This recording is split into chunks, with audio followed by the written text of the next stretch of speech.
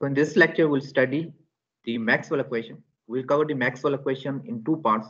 So this is part one of the Maxwell equation, and in part two will be covered in the coming 1 hour lecture.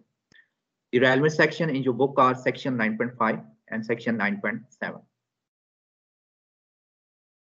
So if we talk about the static and dynamic EM field, we have already discussed this in the previous lecture. So stationary charges are the sources of electrostatic field. So if we have a stationary charge, let's say plus Q charge, then there will be an electrostatic field around that charge, moving radially outward. So, and static means that it is not a function of time. Electric field will be at every point in space, will be a vector, and it will be a function of x, y, and z. So this is the example of electrostatic field, and the sources of these are stationary charges. So these are the cause and this is the effect. So this is cause and this is the effect. Next, if we have charges are moving with uniform velocity, or we have the DC current case, these are the sources or the cause of the magnetostatic field. So for example, if we have some current flowing through some DC wire,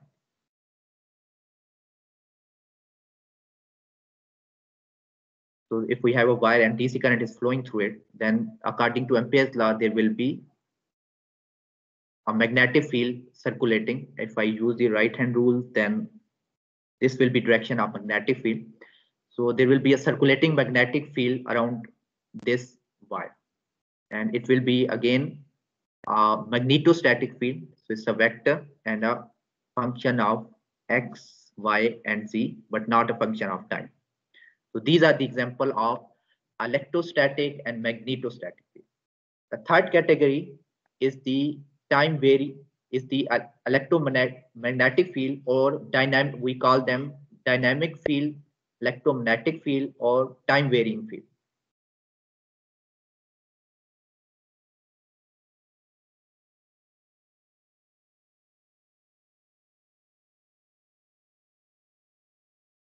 So the sources of electromagnetic field or time varying electromagnetic field, we should say that these are the time varying electromagnetic field, are the time varying current or AC currents. And we will see in that for time varying electromagnetic field, electric field will be a function of x, y, z, and as well as time. Similarly, magnetic field will also be a function of x, y, z, and time. These are basically vector functions. These are vector and the functions of space as well as time coordinates. We will see that for time varying EM field, electric and magnetic field cannot exist independently. Time varying electric field will generate a time varying magnetic field, and time varying magnetic field will generate time varying electric field. So these two exist in pairs. In electrostatic, electric field can exist independently. We don't need the magnetostatic field for existence of electrostatic field. Similarly, for existence of magnetostatic field, we don't need this electrostatic field. But for time varying field, time varying electric and magnetic field exist in pairs. They cannot exist independently. The basic of all the electromagnetic phenomena are the Maxwell equations.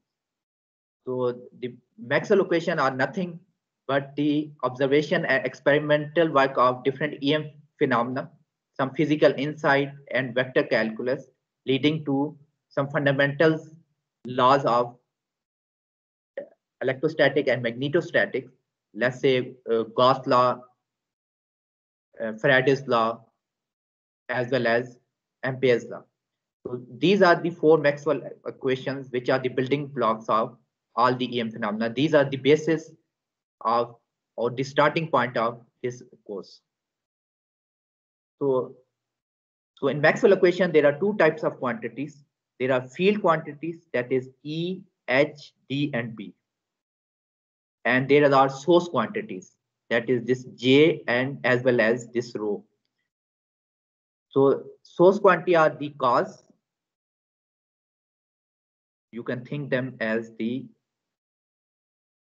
cause, and the field quantities are the effect. So the field quantities there are four field quantities in the Maxwell equation. The first is electric field strength or electric field intensity, or E, and its unit is volt per meter. The second is electric flux density vector, and its unit is coulomb per meter square. Third is magnetic field strength or magnetic field intensity, and its unit is ampere per meter. Then we have B, or magnetic flux density, which is measured in Weber per meter square or in Tesla. And as far as the source quantities, we have two types of source quantity: electric charge density, denoted by rho v, having units of coulomb per meter cube, and electric current density, denoted by J, having unit of ampere per meter square. So for field quantities, please remember that we have E field vector, E, and electric field density vector,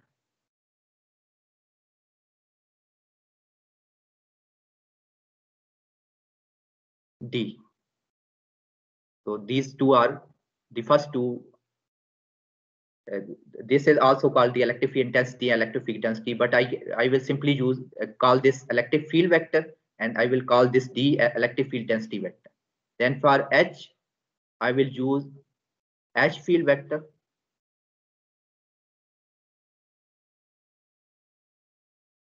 and denoted this with H, and H field or magnetic field density vector.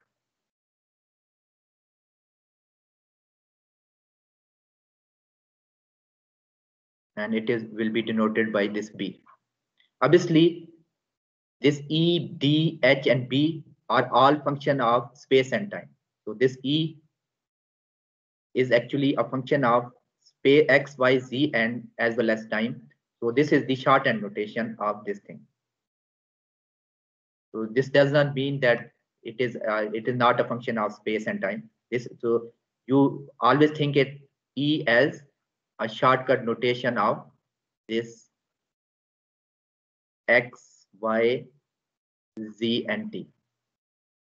Because this is convenient to write. So next, my question is, we have four field quantities. Are these independent or they are dependent? How many independent quantity we have?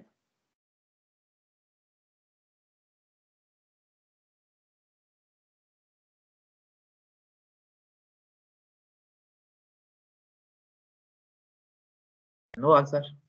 So actually we have two dependent quantities, two independent quantities, because D and E are related to each other by D is equal to epsilon E, and B and H are also related to each other. So these two are related to each other by D is equal to epsilon E, and these two are related to each other by B is equal to mu H. We have two independent quantities.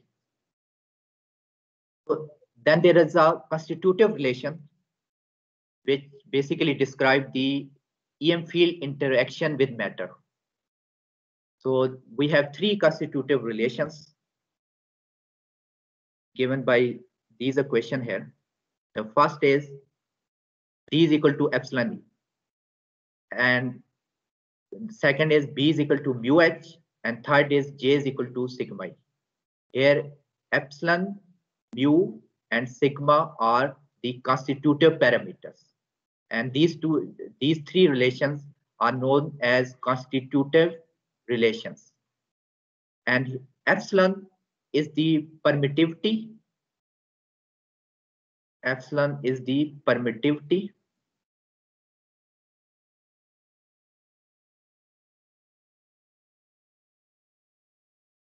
Mu is what? What is mu?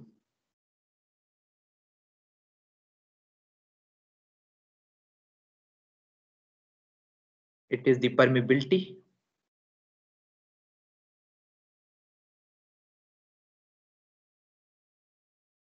And what about this sigma?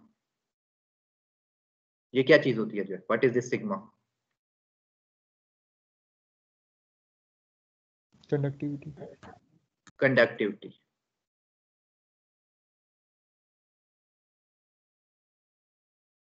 And this epsilon is related to this. This epsilon is by definition epsilon naught times epsilon r. Epsilon naught is the permittivity of free space. It's a constant. And epsilon r is the relative permittivity, or simple we call this the dielectric constant. What is the unit of this dielectric constant?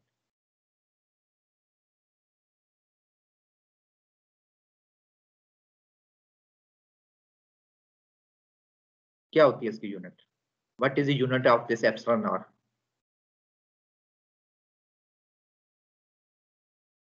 It's a unitless. It does not have any unit. Similarly, this mu here, permeability is related, is equal to mu naught times mu r. Mu naught is the permeability of free space, and mu r is the relative permeability. And the value of mu naught and epsilon naught are given by these numbers. Mu naught is 4 pi into 10 to the power minus 7 Henry per meter, and epsilon naught is 8.854 into 10 to the power minus 12 Farad per meter. Please note that epsilon r and mu r does not have any units. Free space, epsilon r is 1 and mu r is also 1. So these two relations, the first two relations, will become simply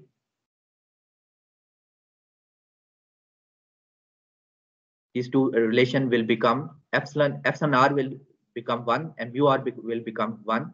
We have then d is equal to epsilon naught e and b is equal to mu naught h, and epsilon naught and mu naught are given by these two numbers. Now my question is, in free space, what will be the value of j? Can anybody tell me what will be the value of j in free space? Basic relation is this: j is equal to sigma e. In free space, what will be the value of j?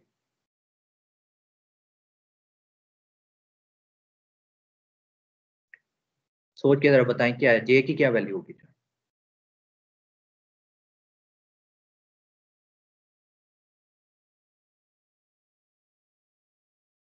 Anyone?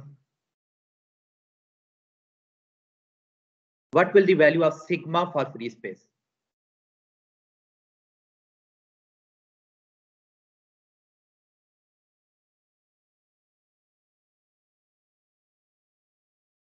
No answer. J 0 होगा sir.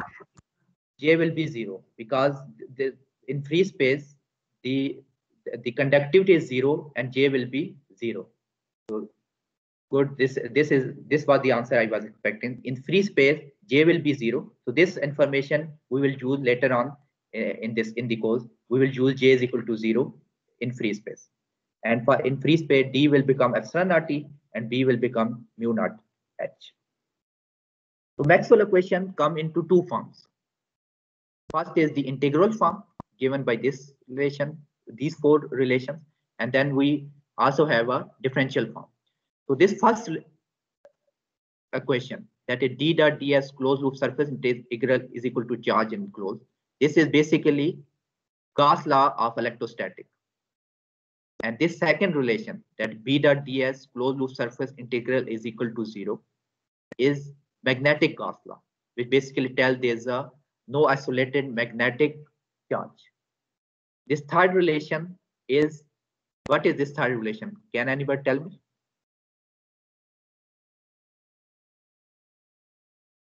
what this thing is. E dot dl closed loop line integral. What this thing represent?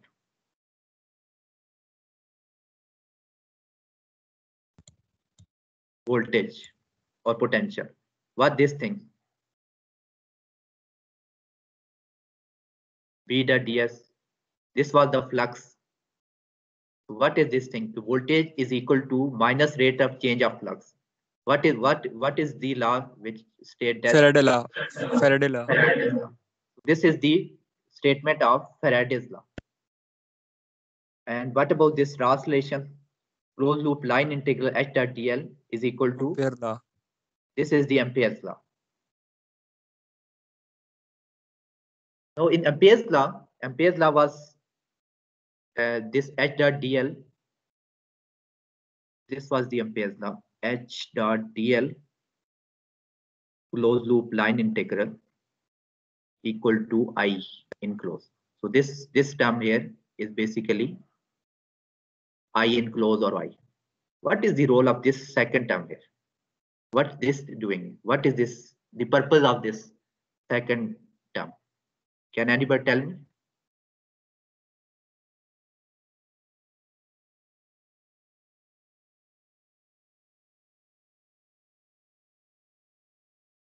Ampere law, or I should make this 0 because it is not consistent with Ampere law. If you recall from the EMFT course, this term is called the displacement current term. So this term is the displacement current.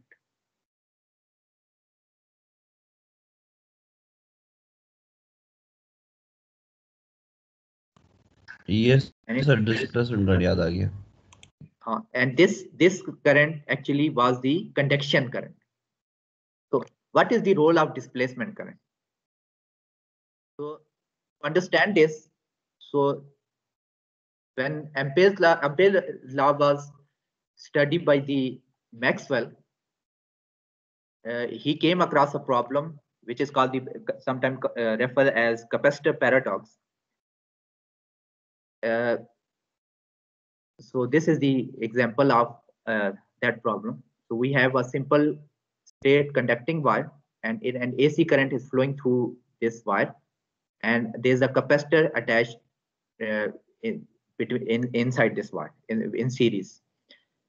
So when Maxwell applied the Ampere law, so this is closed loop line integral. So we can apply this. Let's say this is our closed loop line integral. But for every closed loop line integral, we can also associate a surface. So in this case, the surface is S1, but the surface does not need to be, the argument of Maxwell was that the surface does not need to be a simple a plane. It can also be a three-dimensional surface. Let's say that's this type of bulging surface. So in one case, Maxwell take this surface, and in second case, for same calculating the Ampere law at dl is closed loop line integral. He take this three-dimensional surface passing through this center capacitor center plate. So this is surface S2. Now for first case, there's a current interpenetrating through this surface. So I enclosed comes out to be right hand side, comes out to be of Ampere's law, come out to be some non-zero value I.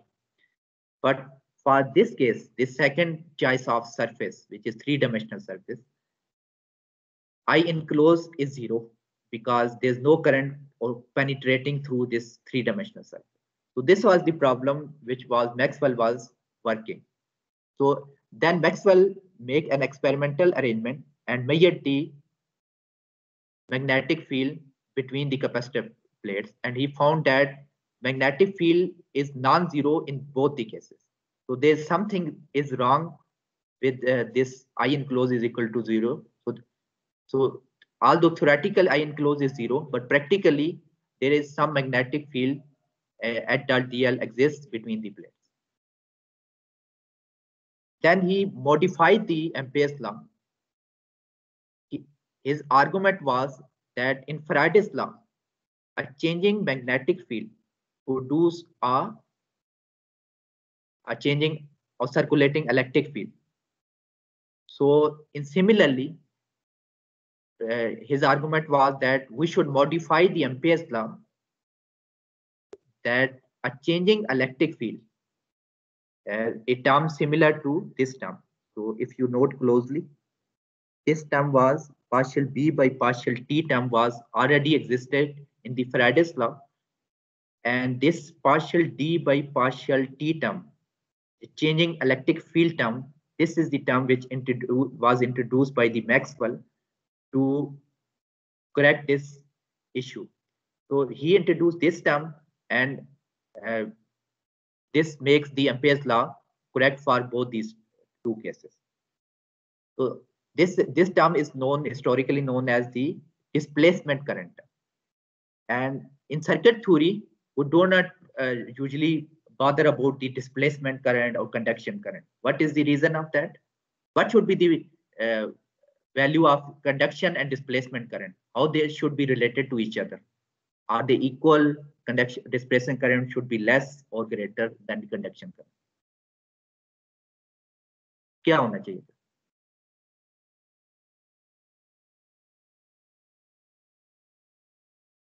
It comes out that conduction current IC is equal to displacement current. Its magnitude are equal. So that's why we do not bother this in circuit theory, because their magnitudes are equal. So we just consider that's the conduction current in circuit theory, because both are these two terms are equal. So we also have a differential form of Maxwell equation in addition to this integral form. So we have two divergence equations, del dot D is equal to rho V and del dot B is equal to 0, which are basically Gauss law for electric and magnetic field. And then we have two curl equations. Curl of E is equal to minus rate of change of P, and curl of H is equal to J plus partial D by partial T. So these are Faraday's Ampere's law. So these four Maxwell equations, two curl equations and two divergence equations, are the basics of all the EM and microwave engineering circuits and phenomena. So one question here comes out to be that if we are given this integral form of Maxwell equation, how can we convert to differential form? To convert from integral to differential form, we need these two theorems. The first is called the Stokes theorem, which basically relate the closed loop line integral to surface integral. And the second theorem is the divergence theorem, which relate the closed loop surface integral to volume integral. So closed loop line integral is equal to curl of A and whole surface integral. So this is the Stokes theorem, and divergence theorem is closed loop surface integral is equal to divergence of A, and we can take its volume integral. So these two theorems are useful. One is relating the line integral to surface, and the second is relating the surface integral to volume. So if we know these two theorems, we can easily convert from integral form of Maxwell equation to differential form of Maxwell equations.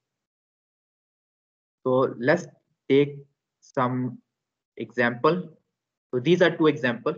So we want to obtain the differential form of Maxwell equation, and we are given the this integral form of Maxwell equation. This is the Faraday's law, Gauss law, and this is the Faraday's law.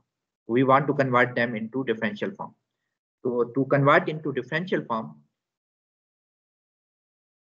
we can first write this like this, as d dot ds. We can write this right hand side Q as volume integral of rho v dv. Now on left hand side we have surface integral, and on right hand side we have volume integral. If we somehow convert this surface integral into volume integral, then we will have a volume integral on both the sides. So I am using the divergence theorem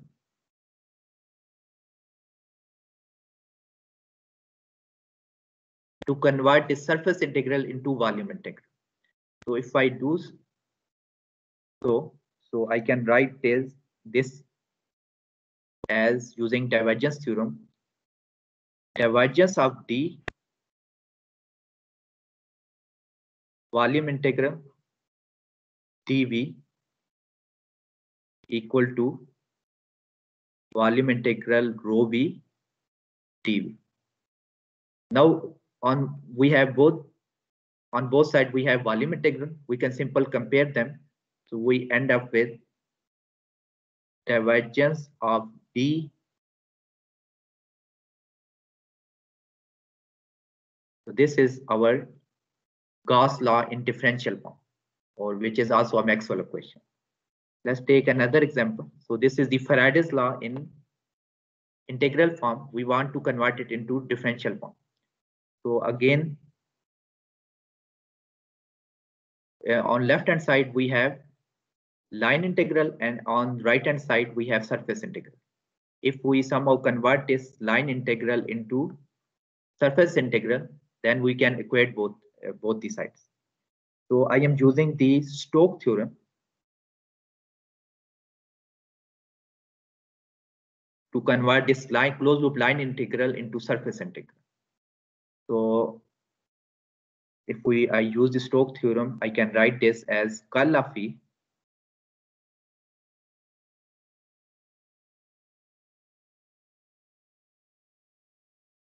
ds surface integral equal to, on right hand side I can write this as partial over partial t p dot ds. Now on both sides we have surface integral. So we can compare, if we compare these two, we can write this as curl of E equal to what, minus partial or partial t of B. So this is the Faraday's law in differential or point form. This differential form is also known as point form.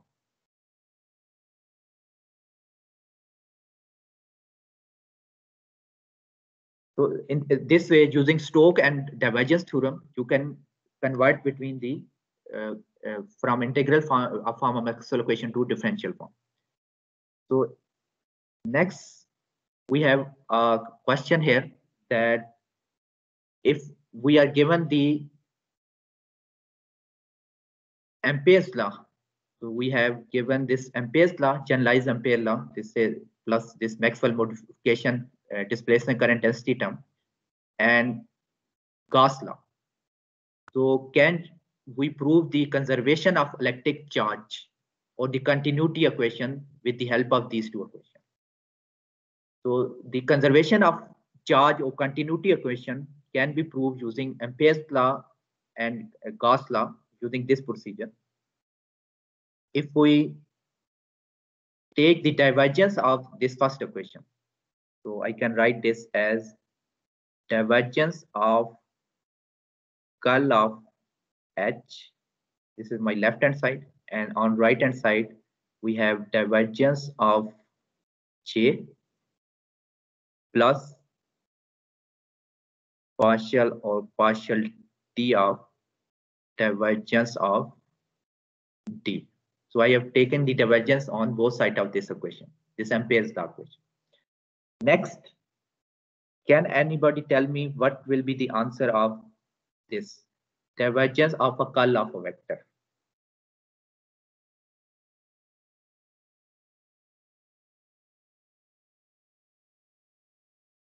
Zero.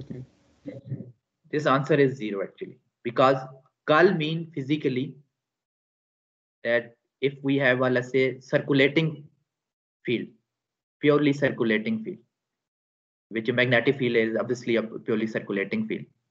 So its curl will be maximum, and the divergence on the other hand tells the number of lines entering and number of line leaving this.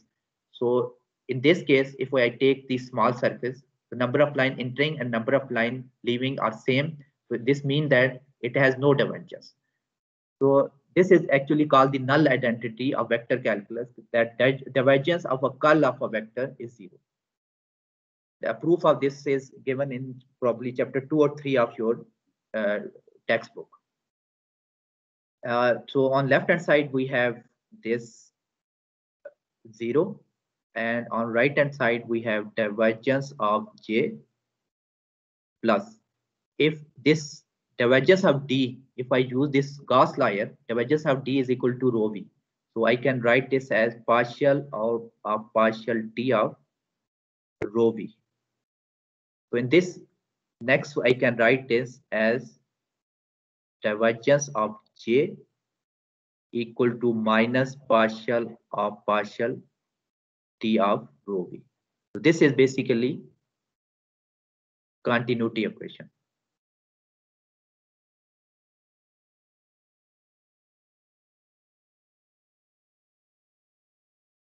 Which is basically conservation of charge.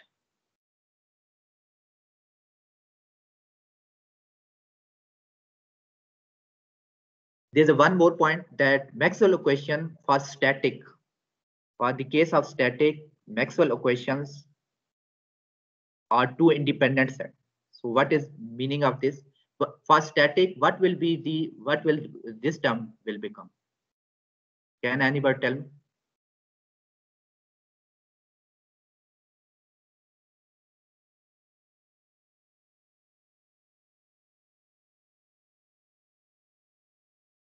In electrostatic, B will be what?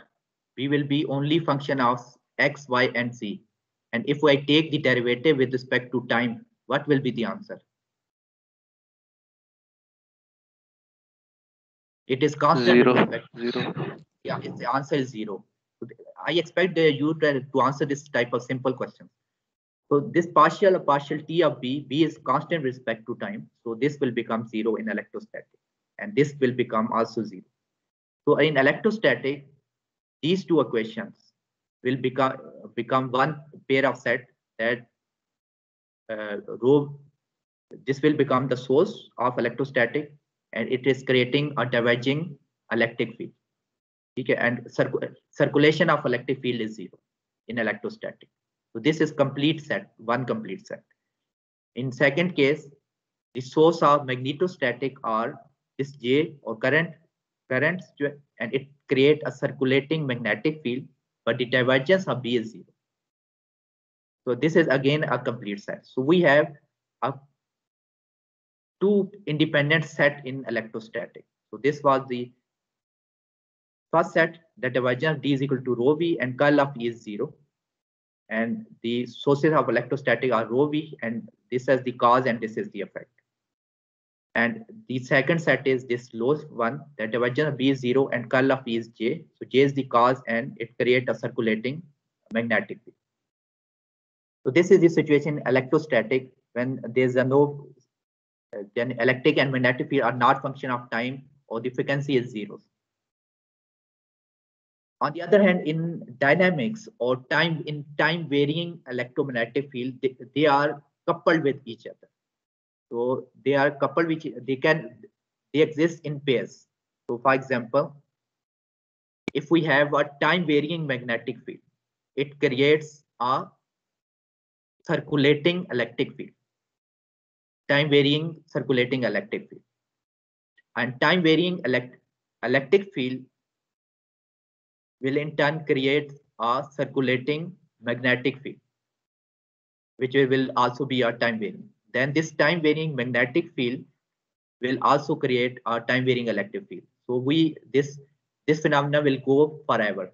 So in time varying electromagnetic field, time varying magnetic field create a circulating electric field, and time varying electric field will create a circulating magnetic field. And then we have again a time varying circulating electric field. And then we again have time varying circulating magnetic field. So this process will go forever. So we will study this in detail. We will see that time varying electric and magnetic field are coupled. They create a plane wave which propagate. So we will have an electric field varying with function as a function of time. Then we will have a magnetic field. So electric field is, let's say, is in this plane.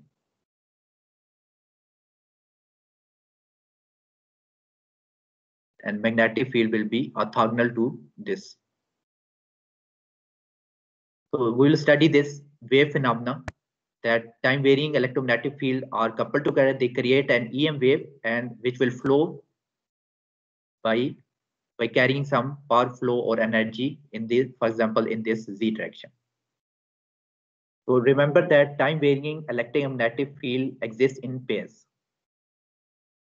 So next, our objective is to put the Maxwell equation in phasor form. So what are the phasors?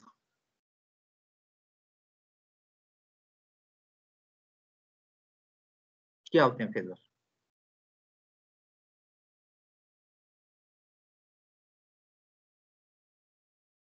Can anybody tell what are the phasors? Phasors are the complex numbers used to represent the magnitude and phase of a sinusoid.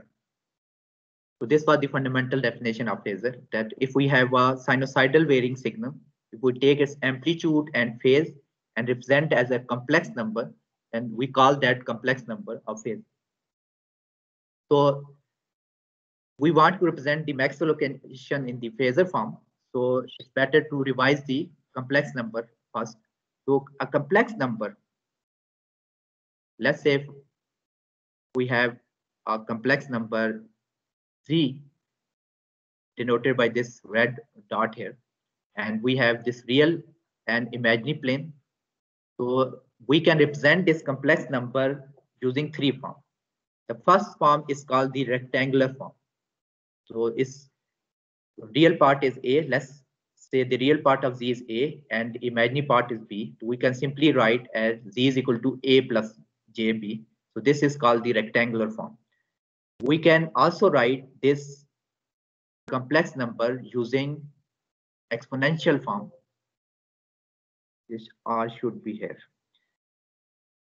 So what we can do is that we can represent this complex number with this radius vector or this magnitude and a phase angle phi. So if we write this complex number with this the help of this R and phi, so this is called the exponential form. We can also write this C as R exponential of J phi. Phi is this phase and R is this magnitude from origin to this complex number C. And phase is taken in radian. We sometimes also use the polar form, which is basically shortened notation of this exponential J. So this is the notation which is used in the scientific calculator. So you can just think it as a exponential form, but this exponential J is replaced by this angle sign. So we have three forms of complex number: rectangular form, exponential form, and this polar form. And if we want to convert from, let's say, rectangular to polar form, let's say we are given the rectangular form, let's say Z is equal to A plus JB, and we want to convert into this exponential form, R and phi. So what will be R here? And what will be phi? क्या होगा R? Magnitude of A square plus B plus B A square plus B square whole square. This is R, and phi will be this tan inverse B of A is this. So phi will become tan inverse of b over a, because tan phi is b by a here.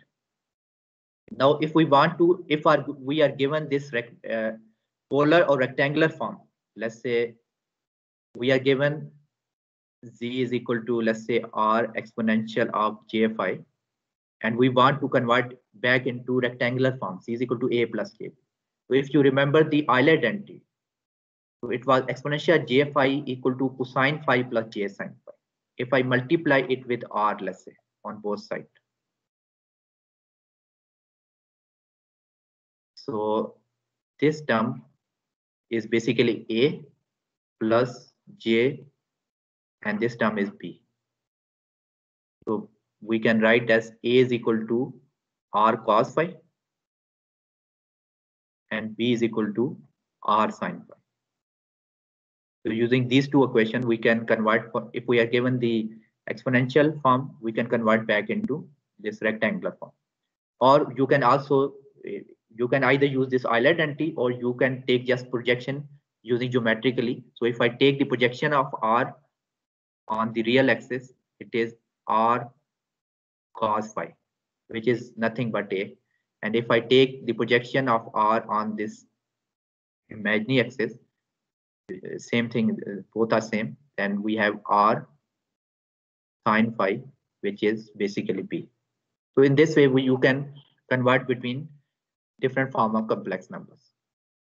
So if we take we have to take the conjugate of complex number. So in rectangular form, this become minus j, and in exponential form, this phase phi become negative. So physically, if this is the complex number, if we take its complex conjugate, this phi become minus phi, or in other words, this plus jb will become minus j. If we have to add two complex number, then the rectangular forms are more useful. We simply add the real part and add the imaginary part separately. Similarly, the operation can be done in the subtraction. We subtract the real part and imaginary part separately. If we have to multiply and divide the complex numbers, then the polar or exponential form are more useful. So if we multiply these two numbers z1 and z2, so magnitude, this r1 and r2 will be multiplied and phase will be added. On the other hand, if we divide the two complex numbers, the magnitude will be divided and phase will be subtracted. So these are the basic information you already know. Now, if we have to take the square root of a complex number, which we will use this will be required in the course later on. So if we take the complex number, let's say we assumed this exponential form. So all you have to do is take the square root of magnitude, and phase phi will be divided by 2. So this is the method of taking the square root of complex number. So phase will be divided by 2, and the magnitude, you have to take the square root of this magnitude r. So here are some useful relations which we will encounter during the course. So let's say we want to find the answer of these two relations. So it is better, let's say we have an exponential form, let's say r exponential of j phi. And let's say for the time being, let's take the r is equal to 1 case. So this will become 1 exponential of j phi. So you can visualize this exponential form like this. Let's say we have a real axis here and imaginary axis. So if I take a unity circle, let's say we have one here, and we can consider this as exponential form as a vector rotating in this complex plane. So if you, and this was our phi from the real axis. So what should be the answer of this? Exponential of j pi by 2. When phi will be pi by 2, where will this vector will be located? J. We will be at this point, so vector will be this. So this answer of this will be j. What about exponential of minus j pi by 2? Minus j. So this vector will be rotated and it will come here. We have plus pi here, a minus pi, minus 90. So this is actually minus j. So the answer of this is minus j. What about exponential of j pi? Minus 1. So vector will be rotated and come here. So answer is here is minus 1. And this 1 by j is actually minus j. So because if we multiply with j and divided by j, so j square is minus 1. What about this square root of j? So this j was exponential j pi by 2. So I can write this instead of this j, I am replacing it this exponential of j pi by 2. J pi by 2, and then I am taking the square root. Next, what I can do, square root mean that power of 1 by 2. So this become exponential of j pi by 2 time half, or we have exponential of j pi by 4. So in this way, this is the square root of j. What will be the answer of this? J of j. Real or imaginary or complex? So you think about this. So this may conclude our lecture today. We will continue with this in the next class.